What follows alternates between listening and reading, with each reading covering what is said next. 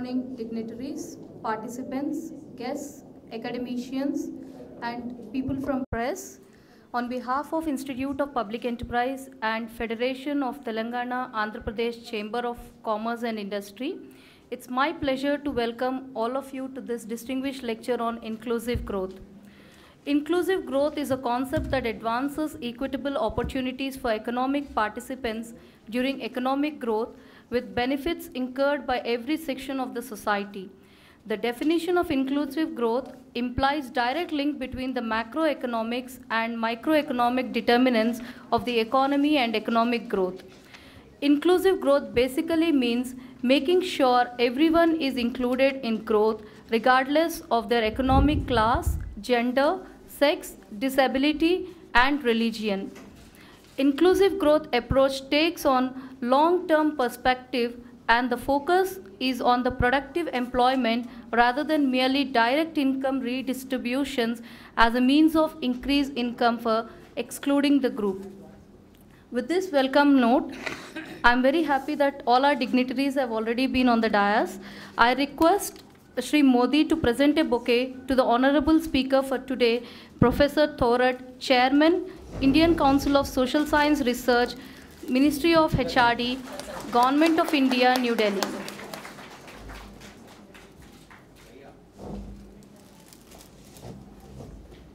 I request Shri Modi to present a bouquet to our President, Shri K. Madhavrao Garu, President, Board of Governors, Institute of Public Enterprise, Hyderabad.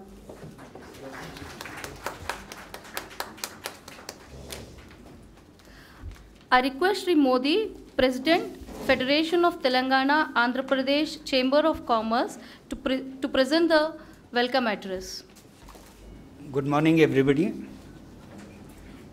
Professor Sukhadeo Thorat, Chairman, Indian Council of Social Science and Research, Ministry of HRD, Government of India. Dr. R.K. Mishra, Director, Institute of Public Enterprise. Professor Rao, my colleagues on the dais, participants, distinguished guests and invitees, press and electronic media, ladies and gentlemen. It gives me great pleasure to welcome all of you for today's lecture, Meet on Inclusive Growth. I extend my special welcome to Professor Thorat, Chairman, Indian Council of Social Science Research, New Delhi. I thank Institute of Public Enterprise for taking initiative in organizing such event and hope that this kind of event would be held again in future. Our today's guest, Professor Sukhadeo Thorat, is an eminent economist, highly ranked in the national and international governance and academic world. He has done extensive study on social activism and created awareness about the marginalized section in the Indian society. The topic of inclusive growth to be addressed by Professor Thorat is in the right direction. I am happy to mention that FAPCCI is working closely with educational institutes and universities by bonding strong linkage with industry and academic institutes for the benefit of both. The industry can utilize the knowledge hub by giving the industry-centric projects to the students, and in turn, students and academicians understand the present need of the industry. This is one more step to take this process forward, and we look forward to a lot of interaction in future. The Chamber can also be a bridge between government and academic institutes for various surveys and research. I take this opportunity to mention that FAPCCI has signed a MOU with IPE to carry out activities in the field of research in social and economic and all other related sectors of business and industry. I am thankful to IPE for their support and endeavor. We all are aware that the inclusive growth is necessary for sustainable development and equitable distribution of wealth and prosperity. Achieving inclusive growth is the biggest challenge in the country like India because majority of people living in rural India the challenge is to take the level of growth to all sections of the society and to all parts of the country. It is also known that several social, political, and economic factors need to be tackled for sustaining a high rate of growth as well as to make the growth inclusive. According to World Economic Forum, in its Inclusive Growth and Development Report of 2015, which analyzed data from 112 countries, stated that India ranked in the bottom half of the 38 countries that comprise the report's lower middle income bracket, which included Egypt, Ghana, Ukraine, Iran, and Nigeria, among others. This category identifies countries that have enough income to lift much of the population above subsistence level but are still struggling to do so. India ranked 37 out of 38 countries in fiscal transfers, 36 in social protection, and 38 in small business ownership. Its inefficiency in addressing wealth and income disparity means that India is yet to embrace inclusive growth and development for all its citizens. The country ranks on the lower end of most parameters, be it access to education, sanitation, health coverage, and infrastructure. However, it is ranked well on business and political ethics. The report suggested that India must take further action to ensure that the growth process is broad-based in order to expand a small middle class and reduce the share of population living on lesser income. However, I feel we have done well in terms of access to finance for business development and real economy investment.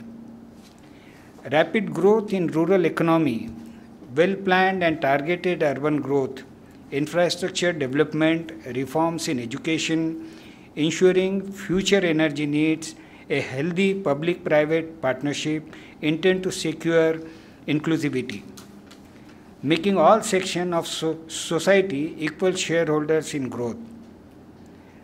All above good government will ensure that India achieves what it deserves. The inclusiveness involves many attributes which includes opportunity, capability, access, and security.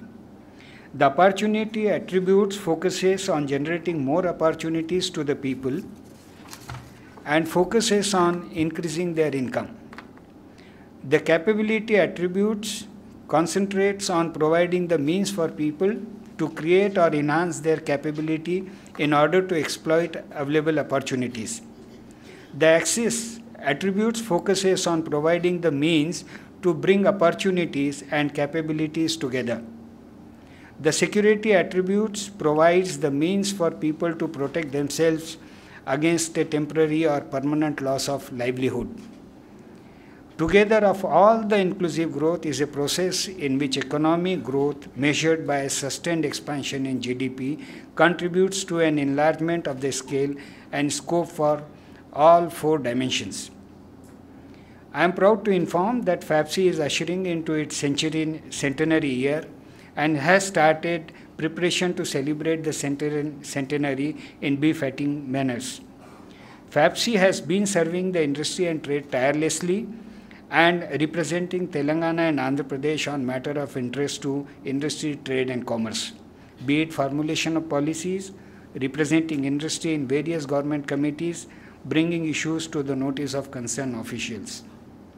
In my tenure as President, it will be my concerted endeavor to preserve FAPCCI's place of pride as credible and visible representative of trade and industry in the state of Telangana and Andhra Pradesh.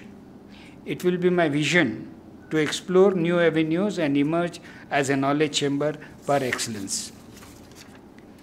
In the coming year, it is my goal to pursue a new direction for FAPCCI. I am confident that in the near future, study reports on various subjects will be published for the benefit of the members and which also shall serve as a reference guide to the government departments. I once again welcome you all, especially our learned speakers, Professor Sukhadeo Thorat, who will enlighten us his rich experience and provide valuable ideas to inclusive growth. Thank you very much.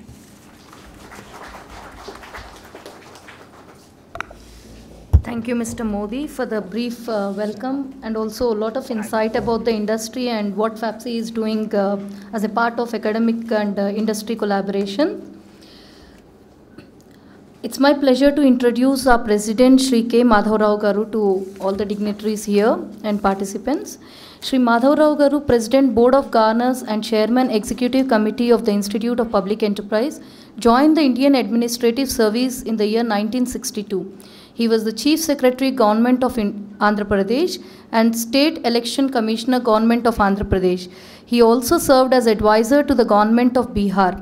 He was the Chairman for High Power Committee for Urban Cooperative Banks, which has been initiated by Reserve Bank of India, and Director, Central Board of Reserve Banks of India, and Member of Board for Financial Supervision by the RBI.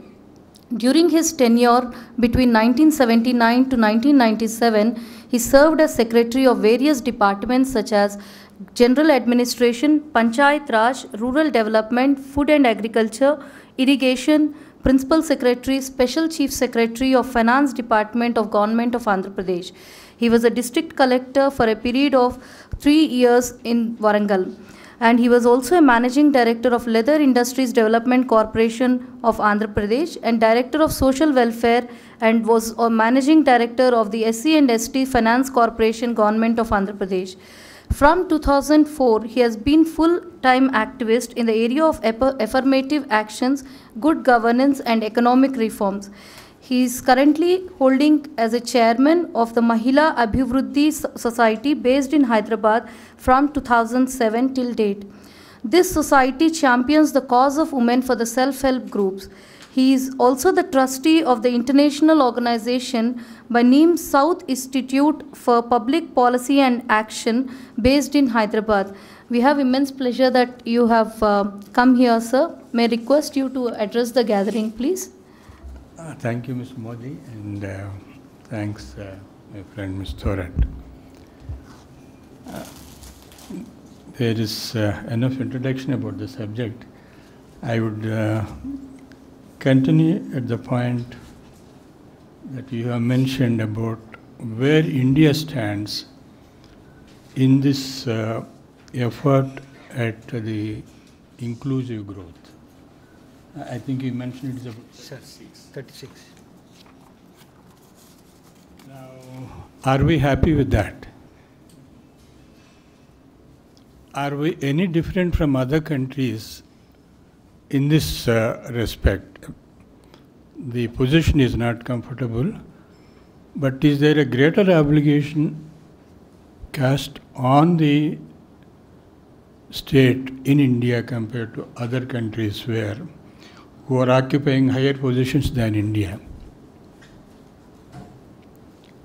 Or are we still looking at the classical theory of Adam Smith, where all players will get their due because the forces of supply and demand will see that there is an equilibrium, near perfect equilibrium, barring a few glitches now and then.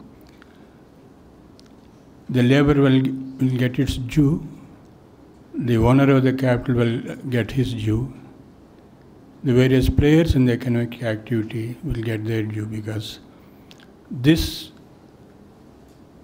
markets, perfect markets, they are operated by an invisible hand to see that there is equilibrium. The invisible hand either has failed or never existed. Because if it has existed, it wouldn't have failed, and assuming it had existed and it failed, why did it fail? Now, this affirmative action comes in the light of that failure or non-existence of the invisible hand. This affirmative action is not peculiar to India. It is peculiar to India in one respect. Articles 38 and 39 of the Constitution prescribe that there should be no concentration of wealth and there is access to the income, opportunities and resources of the country to everybody. There should be political, economic and social equality. I have not seen anywhere a constitution outside India which mandates that the wealth distribution should be oriented towards equality.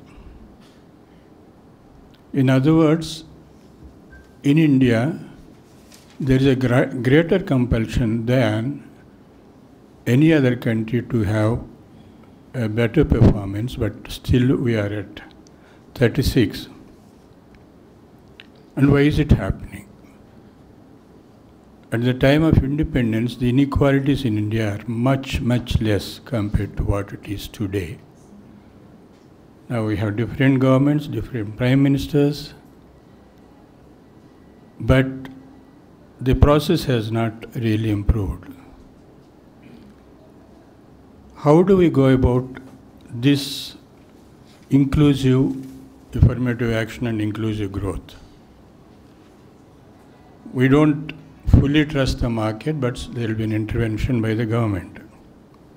That intervention comes in the form of taxation and redistribution of wealth. Now, where do we stand on this front? Because there's a main instrument of redistribution is the taxation. Now, if you take the income tax rates, which is a major source of income for the government, which serves the purpose of redistribution, and which thus serves the purpose of affirmative action. India used to have an income tax rate of 77%, barring an area where it was more than 90% in one year. It came down to 30% in the last 20 years. From 77, we came down to 30%. The capitalist countries who are not bound by these Articles 38, 39, their taxation rates on income range from 64, lowest is 50 for a capitalist country like Canada. Another major instrument of redistribution is inheritance tax. A person earns his wealth, but at the time of his demise, the state takes a share of that wealth for redistribution. Inheritance tax is there in a number of countries, except some 13 countries. And India is one of those miserable 13 countries. A major source you have, and you give it up. We had at some time small estate tax, 2.5%. Now the inheritance tax in Japan is 55%, South Korea 55%, France is 44%, UK 40%, US 40%, India nil. Damn Article 38, 39, we will have no inheritance tax. Let the rich get richer and bequeath that riches to their children. You have a number of other indicators. I will not trouble you because the chief guest will do that job.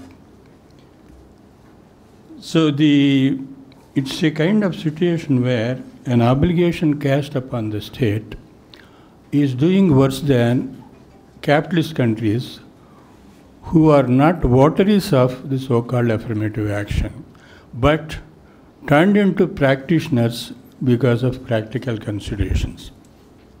If you don't have affirmative action, what happens? There will be unrest. So there are two routes to this problem. Create an unrest, and there is a revolutionary route, there is a violent route. The second is an organized, conscious effort by the government to see the inequalities do not go to a level where there will be such a violence. Now that's where the affirmative action has been there, and today there is hardly any country which does not have this affirmative action. The name may be different, the scope may be different, the quantum of relief to the deserving poor may be different. And interestingly, the best countries are, in this regard, the capitalist countries which carry the tag proudly.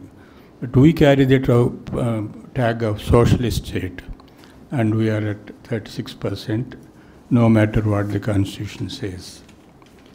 Now, this is the issue.